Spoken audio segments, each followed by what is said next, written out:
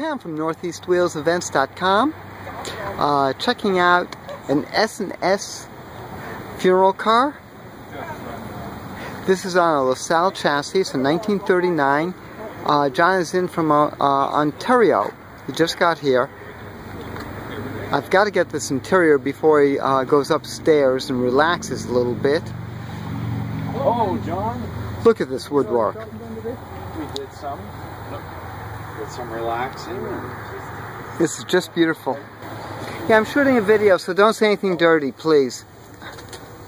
That always gets them smiling. The details on these cars are just absolutely remarkable. Absolutely remarkable.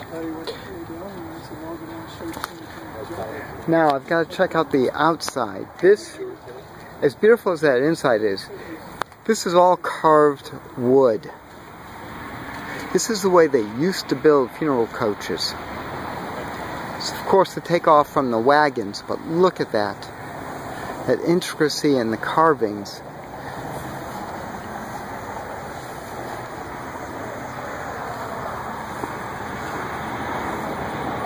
Here you get the full exposure with the doors closed.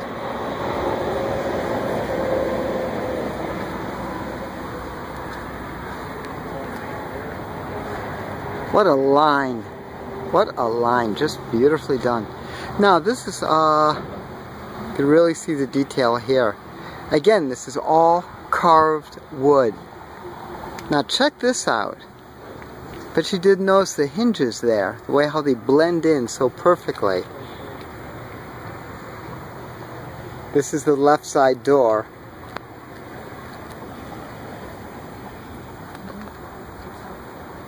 This is Pam from NortheastWheelsEvents.com, the 2016 Professional Car Convention in Gettysburg, Pennsylvania. Again, checking out a 1939 S&S. Based off of a LaSalle. For more cool events like this, make sure you check NortheastWheelsEvents.com, SoutheastWheelsEvents.com, and UKWheelsEvents.com. Side or the back door? Okay, so you have a three-way door, and now you were just saying about redoing this interior, that this is one piece sheet of walnut veneer. Right. And then you had to router it out, and you had to bleach out the lighter spots and cut the centers out so the material would fit into the centers. Uh-huh. So it's all copied off the original. And then we had to redo the board underneath the table.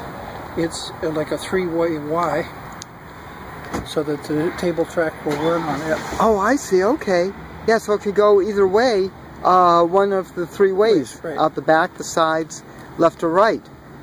Oh my gosh, and then mechanical. we had to rebuild the table. The table was, well, it had been exposed to the elements, so it was rotting. Mm-hmm. So we went to a fellow in Durham that has a woodworking shop, and he said it's all North Carolina poplar. Right. So he ordered in 300 board feet of North Carolina poplar. Oh, jeez. And then he milled it to match. It's all notched to the original. Wow. Would you show me the photo of the car when you first got it? You can see the side doors were laying inside the car because it's all wood framed underneath, and the wood posts were gone. Oh my gosh. Unbelievable. The back door was hanging down because the wood was rotted. Now all the wood carving was all there though, On correct? the outside? That's On the not outside. wood. That's all cast aluminum. Oh, that's cast aluminum. And they were all there, thank goodness. This is what it looks like before you put the paint on them. Oh, that's gorgeous. Wow. I thought that was wood carving. I'm glad I spoke to you on that. In 1936, they made wooden carved ones. Right. In 1939, they used cast aluminum. And this was originally built for a funeral home in Toronto, Ontario. Uh-huh. And used there until 52 or 53. Then it was sold to a funeral home north of Toronto, little country funeral home. Right. They used it till 59, and that went to a scrapyard. And a fellow, he was a retired Toronto police officer, and he hot-rodded Cadillacs. So they used to phone him up and say his name was Duke Deadman. Uh-huh. Oh, perfect. And so the scrapyards used to phone him up and say, "Hey Duke, you want another hearse? We have one." So he said he had owned 13 at one point. Jeez. But he died, but he never got to see it finished. I'm surprised he didn't hot rod it. No, he didn't hot rod the hearses. He just mostly did coupes, he said. Oh, okay. He passed away in 2008. Yeah. Wow. We didn't get it back on the road until 2009. We kept sending pictures. Uh-huh. We never got to see it finished. Oh, what a shame.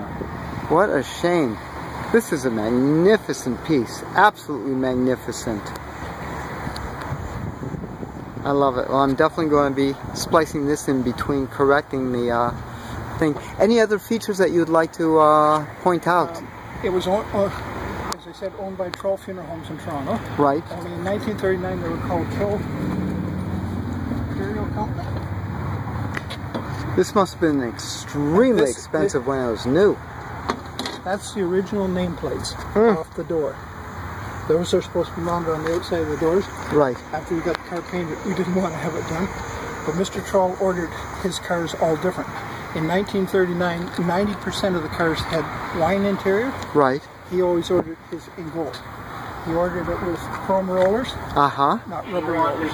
So registered their car or registered themselves and has not received their judging placard or judging sheet, you may now go to the registration table to receive that information just under the portico here to my right. Now that's the way to get the word out at a professional car meet. I love it. That's Elmo. That's what he calls his car. Oh, that is something else. That's an S&S Fleetwood for all of you all. Just beautiful. How much was this car new? Do you know? We don't know. Yeah. But we have a picture out of the funeral magazine from 1939, and the end load one only was $2,500. So this is a three-way, so we don't know. Somewhere. Oh my gosh. Yeah, that's one expensive proposition. Because back then, back then you're talking about normal cars under $1,000. Charles ordered, or they started their second funeral home in Yonge Street, Toronto, and they ordered this car for the second funeral home. Beautiful. John, this is quite a treat. I thank you very much. Oh, those sweat bees are driving us crazy. Absolutely crazy. Well, enjoy the convention, and we'll see you guys probably at the museum. Enjoy the museum tomorrow.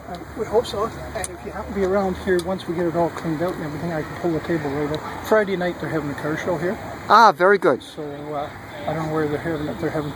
They've invited some of the local cruise guys to come in with their cars too. Cool.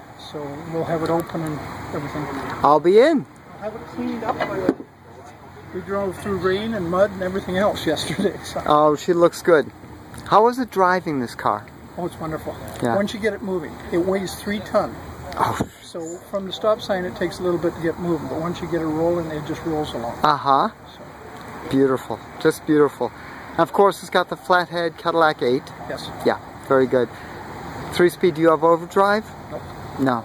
So it's, 50 mile an hour is fast enough, because when you're driving 3 ton and you no power brakes, no power steering, you want to be able to stop it. Oh, that's it. That's it. This must be geared pretty low also. I don't know, it just runs along at 50 without any problems. So. Sounds good. John, I thank you very much. You're welcome. Have a great day. I'll see you Friday. Hopefully.